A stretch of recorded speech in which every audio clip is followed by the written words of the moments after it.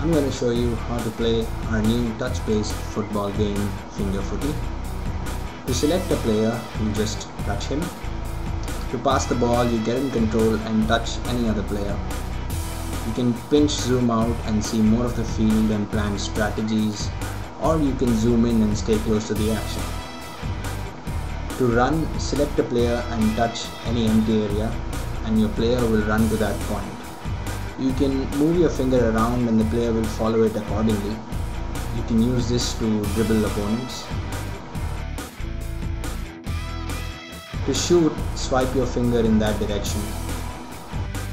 To get in control of the ball, intercept the opponent's pass or run into them. You can also do a long pass by double tapping any empty spot. Use all this to beat your opponent in a game of football. And that's the basic gameplay. Remember, Finger Footie comes out this June on the App Store.